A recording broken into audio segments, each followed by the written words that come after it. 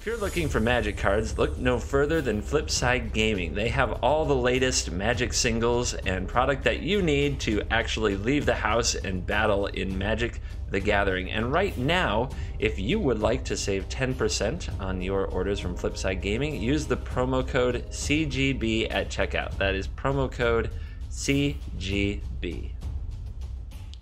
Hello and welcome back to another day in the arena. It's me, it's CGB, and today we're looking at a deck that I built that I call Taking Things. A best of one, I would say kind of casual deck, not really a top tier deck, but it can hold its own with some good draws, and it's certainly more fun to play than the same mono white, mono red, or Teferi lists over and over. It's a good little break from the tier 1 meta, I would say. Because, quite honestly, taking things, stealing stuff, and using it against your opponent is just one of those things that when you do it in Magic, you really love doing it. And when you are the person who it gets done to, oh, you really hate it. You really hate it. So this is a deck that specializes in taking your opponent's stuff and turning it against them. We have many ways to do it. Direfleet Daredevil is a card that can use the opponent's spells out of their graveyard against them. Thief of Sanity takes cards straight out of the deck and lets you cast them for free once it hits. Hostage Taker takes your opponent's stuff and plays it. Eldest Reborn can get your opponent's things out of their graveyard and use them against them. And Angrath the Unchained can steal even the mighty 12/12 Galta and smack your opponent with it.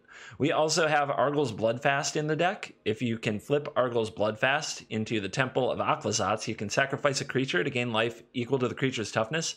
It provides a bit of a steal and sack feel that stays in the deck. Angrath, going back to good old active trees and costly plunder, Angrath can steal that big creature, and then you can sacrifice it to gain that life with the Temple of Achlazotz. Aside from that, we're just filling things out. Nicol Bolas, it's Grixis. You have to be greedy. This is the patron saint of greed right here, Nicol Bolas, and certainly should be in the deck if we're going to play those colors.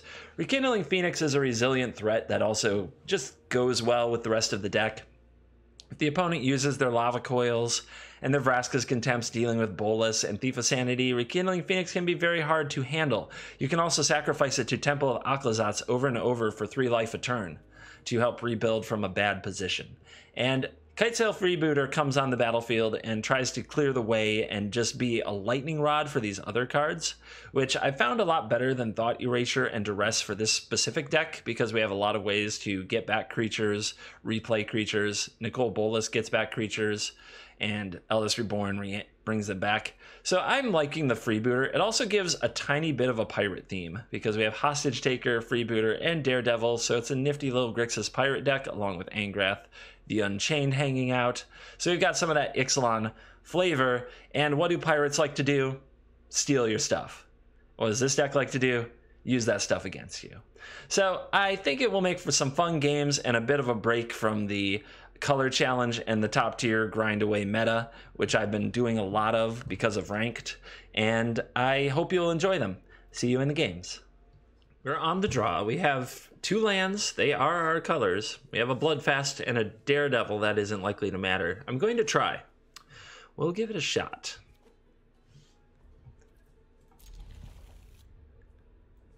There's always the chance if we're against a slow deck, the Bloodfast can draw us into more stuff. Turn 1 Duress. Okay. There's something you don't see every day in best of 1.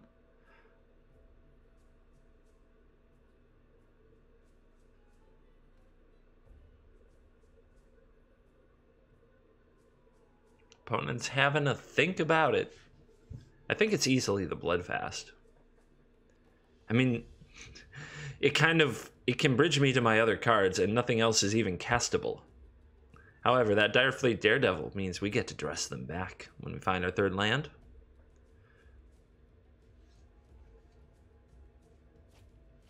Eldest Reborn gets selected.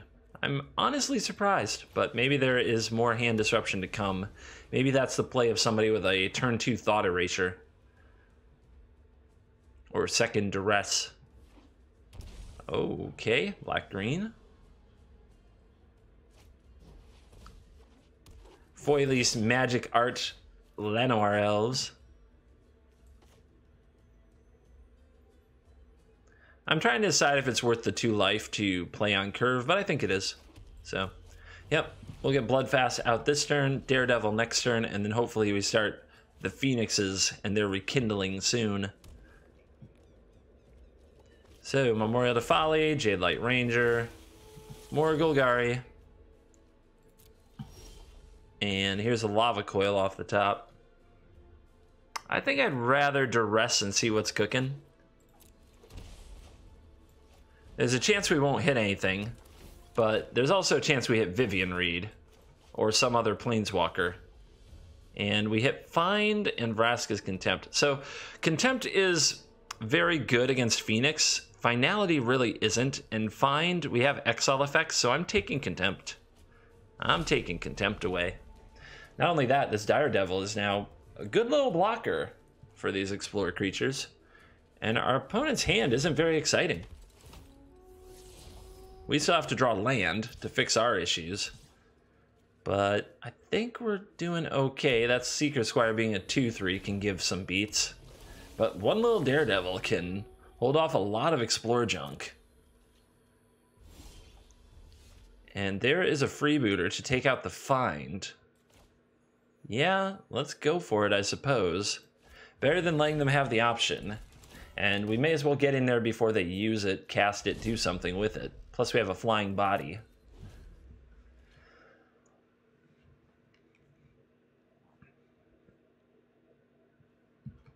So what's down here? Just a Llanowar Elf.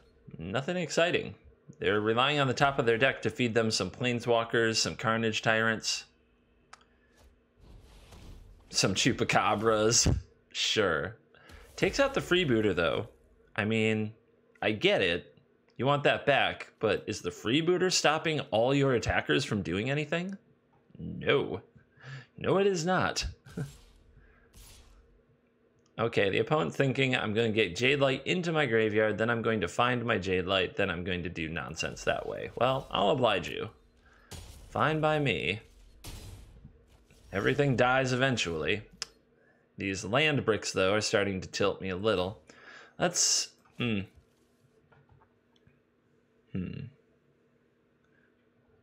What to do?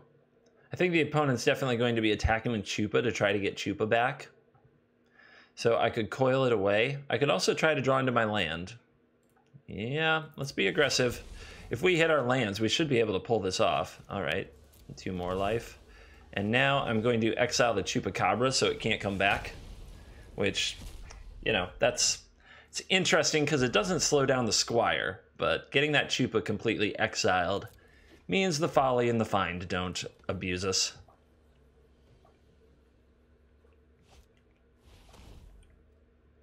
And the opponent wants to get their Jade Light Explorer on, which is... it's alright. It's like, you know, Scry 2. Okay. It might help you find stuff. It got 2 lands off the top of your deck that would have made for a couple of very sad draw steps. Nothing wrong with that, but it's definitely not the most impactful use of a find, so I'm not upset about it. And the opponent wants to keep on sending in the Explorer creatures to keep recycling them.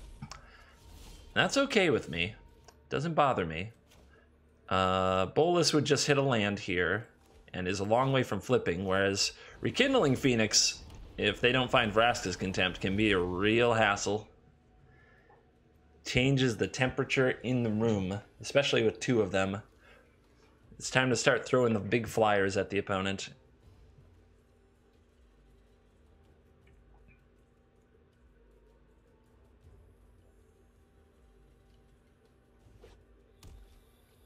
So, is it Memorial to Folly, or do they have another find? They only have 1 creature in the graveyard, so I'm guessing it's the Folly. And they say go. That smells like a Vraska's Contempt, but I'm going to test them. We're going to send in the Phoenix.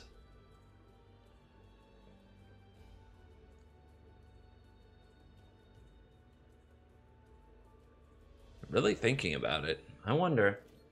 Cast down, perhaps?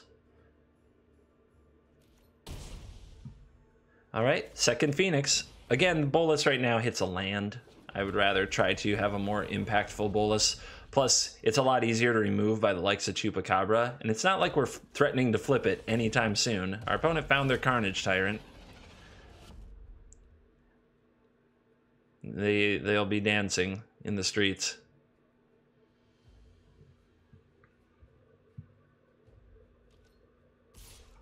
Yeah, here we go again. They want the stuff in their graveyard. I will oblige you.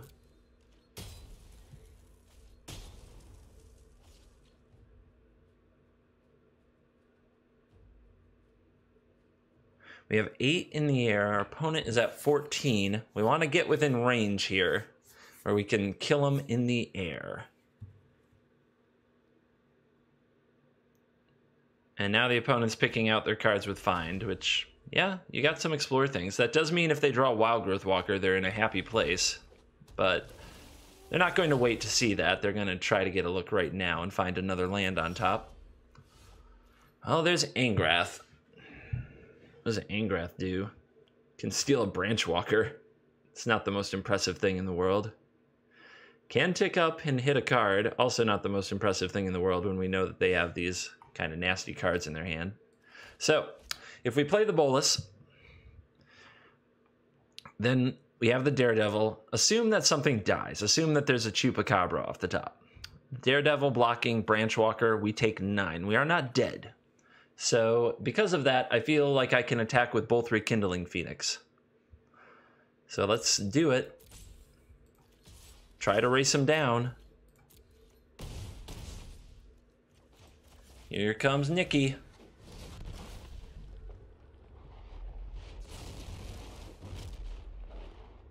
And here is a tapped land.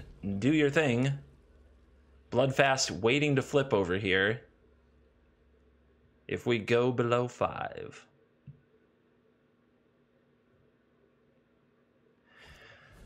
And what will happen in the big turn? Here's the Jadelight Ranger. Jadelight Ranger will see 2 more land. Gotta say, it must be said, they have drawn plenty of land.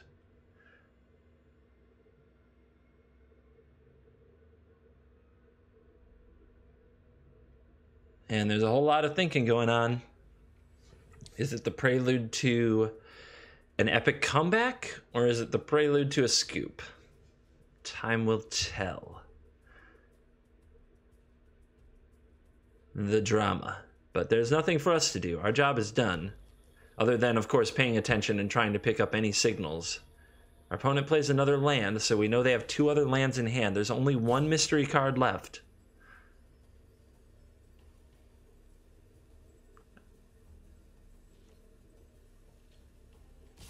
And here come the dorks. So,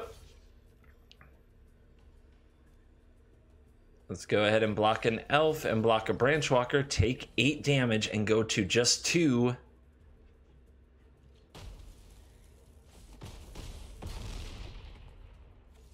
I don't know of a way for the Golgari deck to pump or deal direct damage. I think it's a worthy risk. Finality. Sweeping the board. All the finalities were drawn, my friends, but it won't be good enough because Rekindling Phoenix is coming back. I suppose we are hoping I miss target, which you can do. So first, second. Let's not miss target. And that is the game. This hand has a Dire Fleet. Not sure if there will be a target for it, but it's still there. We might just need the blocker. Then at 4, we have Kindling Phoenix and Hostage Taker available, along with the colors on the play. So I think it is just enough. I would love to draw Thief of Sanity. Just to have something to slide into that 3 spot, and nothing quite as fun in a stealing your stuff deck as a Thief of Sanity. So please, Gods of Magic, hear my cry. Leonin Vanguard to start off the party for the opponent. Now, when I see that, I think immediately my opponent doesn't play any spells, which means let's get Dire Fleet Daredevil on the battlefield. They might have Pride of the Conquerors or Heroic Reinforcements, but hitting those with Daredevil might come up someday, but I doubt it will be this day. And that 2/1 first strike can actually hold off a lot of little dorks. There's a Pride Mate. That's going to need to get coiled. Yep, opponent checking. Yeah, that's first strike. That's how that works. Let's just get rid of your Pride Mate before it even gets a chance to grow. And let's hold the opponent off. I'm not in a rush to deal them damage. We should be the stronger deck going later into the game than a white deck that opens 1-drop, 2-drop, typically. Nobody's perfect. Militia Bugler, another Pride Mate. Must be nice. Hostage Taker is probably going to have a word with you. And here is the Rekindling Phoenix, which is usually pretty hard to deal with, but white has exile effects. Conclave Tribunal is something we have to watch out for. Our opponents had no problems hitting land drops, and here comes the Johnny's Pride Mate and another Vanguard to make it even bigger.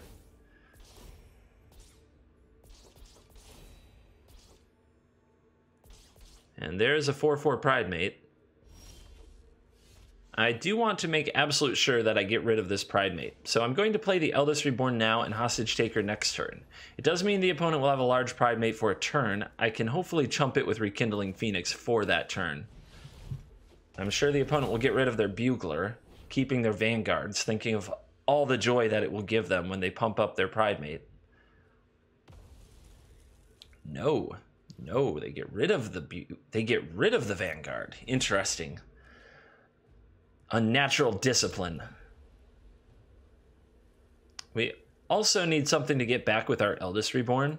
So chumping away with like Direfleet Daredevil or getting our Phoenix into the graveyard and having the egg somehow removed isn't that bad.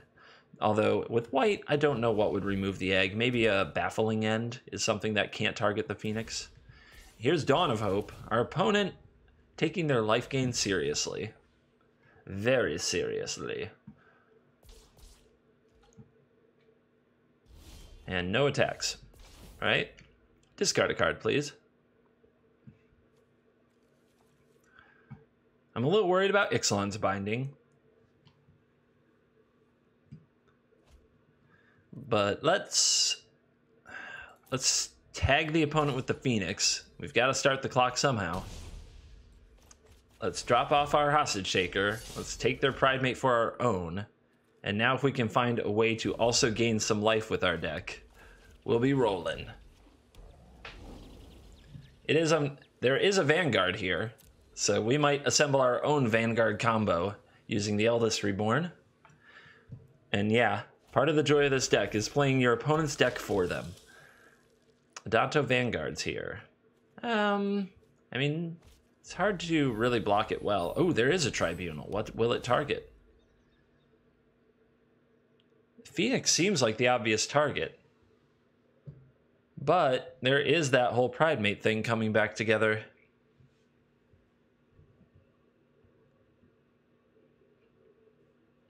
Decisions. Will you let me assemble the Pride Mate combo? Or will you take the Phoenix? And I think taking the Rekindling Phoenix is right.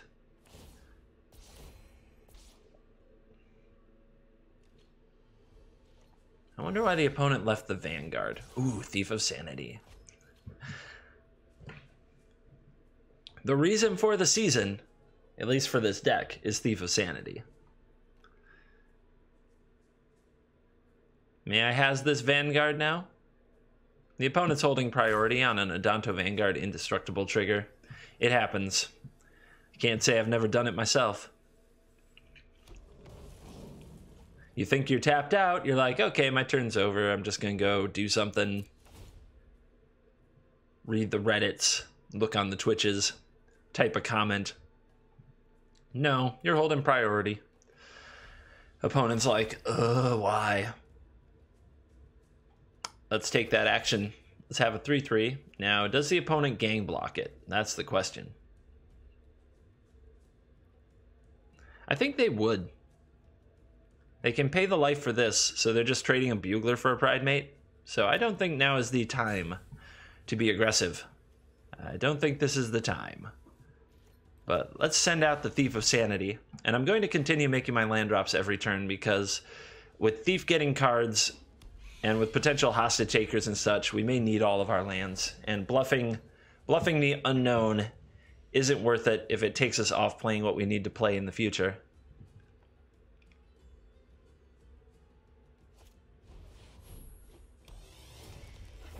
Our opponent top-decked History of Benalia. It's a powerful card, but it doesn't deal with the Thief, and it doesn't deal with the Pridemate. Now the Vanguard trigger drawing some Dawn of Hope cards, that might help them find what they need. So I can put something in the way, and what I want to do is put the Hostage Taker in the way, because if I draw another Eldest Reborn, I want to be able to get Hostage Taker out of the graveyard. So that's a pretty easy block to meet. I trade it for 4 life, and I have a good card with an ETB in the graveyard. Swamp off the top. Let's move to combat, gain our life, pump our Pridemate, who's staying home because I still think that our opponent might be able to outrace us with a few good draws like Benelish Marshal. But the Thief of Sanity is going to start nabbing some toys. Go get me some. Show me something good.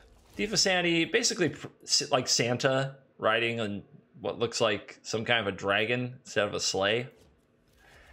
And look what you got me for Christmas. Another Pridemate.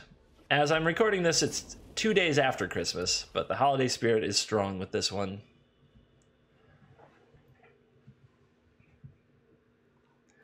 Your go. Our opponent's not getting used to the Vanguard clicking just yet, but hopefully they will. And I should say Adanto Vanguard, they do have a Leonin Vanguard as well. And there's an Ajani's Welcome. The trigger hell is about to take place, my friends. Life gain trigger hell. Oh, man. Still, our opponent can't draw that many cards if they don't have more land. So they're a bit bottlenecked on land right now. Our Pridemates are growing, and Thief of Sanity is doing its work. Let's get in there. Well, I guess we don't know what we could draw. Let's go see what we get with this Thief.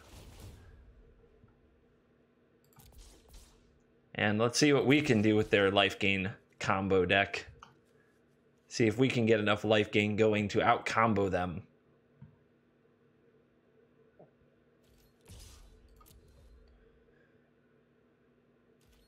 Come on, Thiefy. Get me something good. It's a Conclave Tribunal. That is something I want.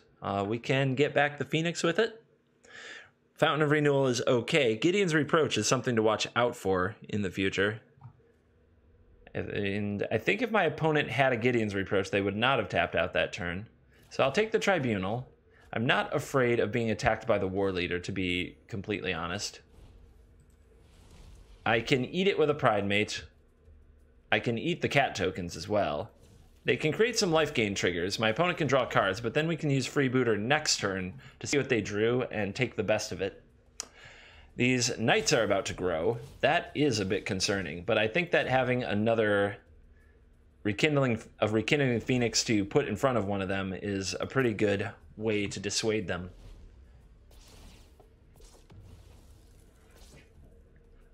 So, History of Benalia Chapter 3. The Knights become a 4/3. The Resplendent Angel joins the battlefield. How many life gain triggers can they do? This is 1, 2, 3, 4, 5, 6. So they will get the Angel to go off, which is a big problem. It's in the way of my Thief, and so is the Angel it's going to make. This game is not over. Man, if I had hit a Resplendent Angel there. Oh my goodness. It is about to get exciting in here. The opponent does have to throw away the War Leader to make it happen. Let's see. They're willing to, for sure. Vanguard's coming at me. The Knight tokens are coming at me. The opponent's going to try to win this like a race. I don't know. I don't know about that. We have 23 life. All right, so let's get our freebie blocks. You taking out you, and you taking out you, so we get those tokens gone. We could also take out the Bugler, which I guess is a little bit better than killing the token, like so. The War Leader has to die, and a Phoenix has to trade with something. So it may as well take down War Leader. And then Pridemate will eat one of these knights, and there you go.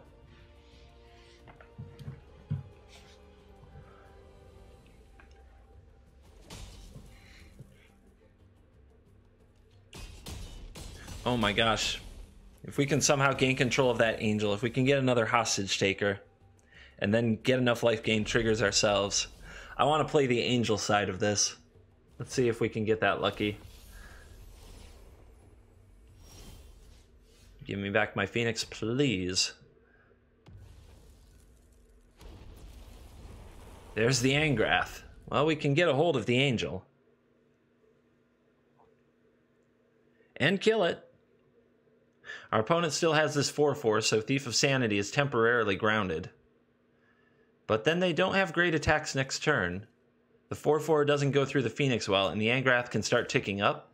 I think that's pretty legit. We don't have enough life gain to trigger Resplendent Angel. You're just fuel for the fires of freedom. So we could send the angel in. If we attack with it, the opponent blocks, and they block with their 4/4, then they're not blocking the Thief of Sanity. But if they block the Thief of Sanity anyway, the Thief will die. We could send the Phoenix in, but then we're open up to a Vigilance hit on Angrath, which isn't ideal. Still, maybe the opponent didn't read the card. We may as well attack with the angel if we're not going to do anything else with it. We could also send in some big, beefy Pridemates. Let's see. The opponent's next attack isn't exactly going to be very scary. They could gang block on the Pridemate. I don't think that's particularly great as they give up their 4/4 flyer. So I think that the biggest Pridemate attacking is completely fine. Punish them a little for such an aggressive swing last turn. That feels nice. I don't want to throw this one in because actually trading for these, well, I still need a way to block the Vanguard too. So perhaps that's why we're keeping it back. Is that a good reason? Yeah, I think that's a good reason. All right, you two, go get them.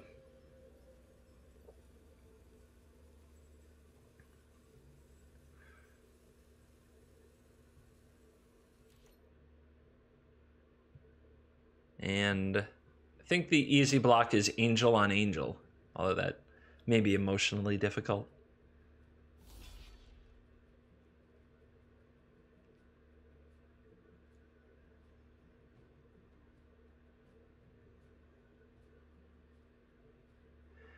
Thank you, Angrath. Thank you for being my top deck. I appreciate you so much right this minute. Now, I'm going to play the Freebooter even without a target. And the idea is, if the opponent removes my Phoenix somehow, I don't want to have to give up my Thief of Sanity to keep my Angrath. Angrath taking cards out and ticking up can provide residual advantage every turn. Just incremental advantage, I mean. And we may really need it in this matchup, because our opponent has a draw engine, they have a life engine, so we need a card engine to compete. And if Angrath gets big enough, it can take this angel and clear the skies again for our Thief. Although our opponent will see a lot of cards before we can really get away with that. I don't think they have any good attacks here, though. Not really.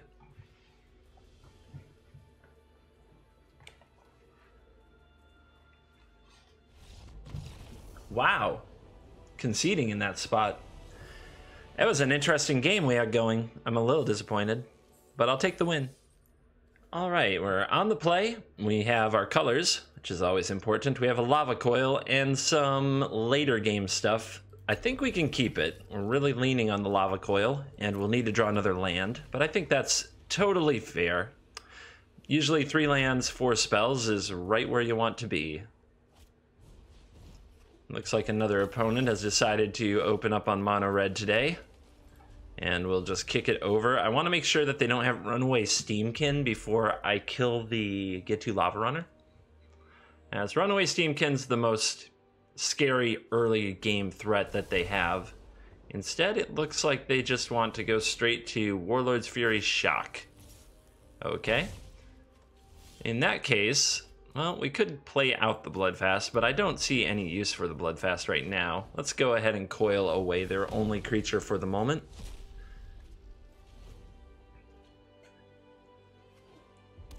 And for 3 mana, what is it?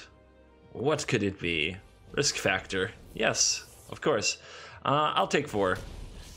Then we'll play the Rekindling Phoenix and start getting to work on their life total a bit. Probably draw some fire for the Rekindling Phoenix. They usually have to shoot it twice to get rid of it. Or a Lava Coil is a good card for it as well when they have it. And this opponent came prepared. That's fine though. Let's hit him up Bolas. I don't want to hit with the Freebooter just yet. Definitely the way that the game has been going, I think the opponent has more removal spells in hand. Freebooter wants to get their last removal spell, and hopefully when they're tapped out as well, a dual shot into the graveyard. Our opponent is a collection of all the cheap red cards they could find. That's what I've decided is going on here. So, we don't have anything in the graveyard for Eldest Reborn yet, so let's get the Freebooter going. What do you got? Wow! Just wow. Okay. I don't want more things getting exiled, because then you can't get them back with the Eldest Reborn. These are the same cost. Some can go face. The opponent may try to ignore our Freebooter, though. So if I take a burn spell, I guess they're more priced into removing it. So, Wizard's Lightning is the most expensive one. I'll take the Lightning Strike away, but what a hand. What a hand. Just all the removal all the time. And there's a Bloodfast. If we get below 5 and flip it, it can become very useful. What I'm wondering is if my opponent's ever going to play with more creatures. Yep. Well, you tried, Freebooties. You tried. Getting them to discard a card could be helpful here. And then Reborn can also bring back the Freebooter. And I think that waiting to see if my opponent plays another creature might just be a foolish errand. They're such a burn-heavy deck. It just may never happen. Never mind. How wrong can I be today? Oh, I could be more wrong. Just wait. They drew another Wizard's Lightning. This is getting so obscene. All right, discard a card. We got rid of your Lightning Strike. Let's play our Hostage Taker. Give me your Pyromancer. Haha. And let's replay your Pyromancer and do some damage to you. We're at 7, so 2 more damage to us flips a Bloodfast, which could be pretty key. And now we have an Angrath waiting here to probably nail their last card. Lava Coil your Hostage Taker. Yep. But here comes the trigger. Let's get our Freebooter. Actually, Freebooter's got this. Freebooter's going for your last card. The Flame of Keld. Out of there. All right. I think I like getting Angrath ticking. The other option of like hostage taking my own thing or whatever seems a bit silly. Because I could have given my opponent back the Flame of Keld, then recast the Hostage Taker to take it back. There's not a lot of point to that. That's a bit of wheel spinning we don't need. But Fire and Steel over here can lower the clock, which is a big deal at the moment. I imagine we may see the risk factor. Oh, just straight Lightning Strike face. Lightning Strike. Let's transform this Bloodfast. And draw the Rekindling Phoenix. Yes, please. All right. This does give a creature haste. I wonder if that means I should play Rekindling Phoenix. I could minus to give it haste, take my opponent to 7, then they're dead next turn. It reduces the clock to a 2-turn clock, which means they never get to take advantage of risk factor, and the temple gains 3 life before we sacrifice it to the Angrath. So I like this play. It's a little off the wall and a little different. I'm not positive it's the right play, but I like this play. And showing you something cool, something fun to do. That is definitely a big part of what we do here on the show. So we give our Phoenix haste, we attack. We do the damage, knocking our opponent down to just 7 life. We sacrifice the Phoenix to the temple. It makes an egg token, we gain some life, and now they have to kill the egg before the next upkeep, and we have the ability to attack for a 7 and win the game next turn if they do not. And there's the scoop. Well, today's games were exciting, and I hope that you, too, will find the great pleasure in taking your opponent's stuff and using it against them. One of the things that just seems to viscerally affect Magic players. You seem to love to do it, and you seem to hate being the recipient of it. I hope you enjoyed this video. As always, I will see you in the next video. Thank you for watching. Goodbye. My YouTube channel is proudly supported by HauntedFlower.com.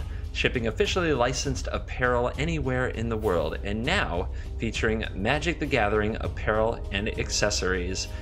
If you use the promo code CGB at your checkout, you can save 10% on any order. That's the promo code CGB at checkout on HauntedFlower.com. That's HauntedFlower.com.